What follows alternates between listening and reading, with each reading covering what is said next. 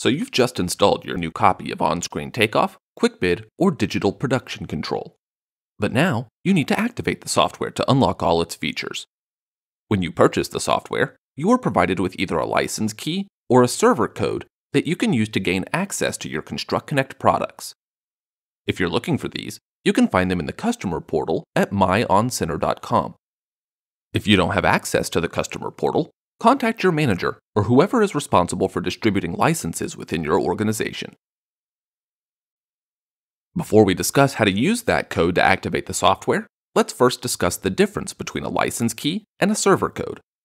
A license key is a 25-character code separated by hyphens with a product prefix followed by a plus sign.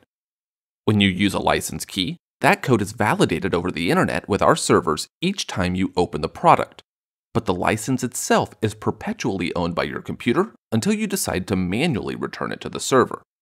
That means that even if you close the program, that license remains assigned to your machine, unless you return it. A server code, by contrast, is a shorter code with no hyphens, preceded by a product prefix and the @ symbol.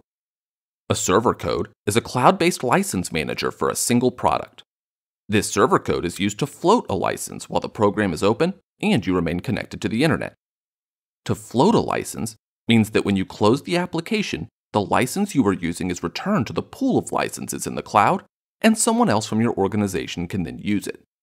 That is in stark contrast to the license key model, which keeps the license on your machine until you release it.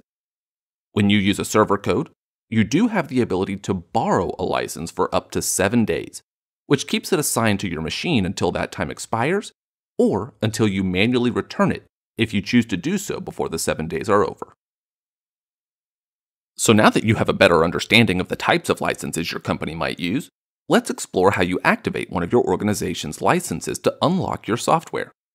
When you open an unlicensed version of either OST or QuickBid, you see a pop-up that prompts you to activate the license or continue in free viewer mode. You can click Activate License from there, or if you skip that licensing assistant, when you have the program open, click the File menu and then select Check Authorization to open the license activation window. Within the license activation window, there is a large blank field in the middle of the window where you are prompted to enter your license key or server code. Enter your code and then select the Validate button to the right. If this is a license key, your license is activated at this point and you can close the window. If you're entering a server code, after you click Validate, you are given an additional option to borrow the license for 7 days for offline use. Remember, when you borrow a license, it is consumed by your computer for the entire 7 days and unavailable for other users unless you manually return it earlier. Make your choice and then click Activate. If there is a license available, it will be applied to your computer. Once activated, you'll see the active license in the section at the bottom of the window. To see details about a license, click the expand icon to the left of it. If you have an additional feature license to activate, do it now, or you can click the Close button to return to the program. Your activated features now display in the bottom right corner of the application. This indicates that the program is authorized and ready to use. Your license is now activated on your machine. You can also return that license, removing it from your current machine anytime you like. This frees the license up so that others can then use it, or so that you can use it on a different computer.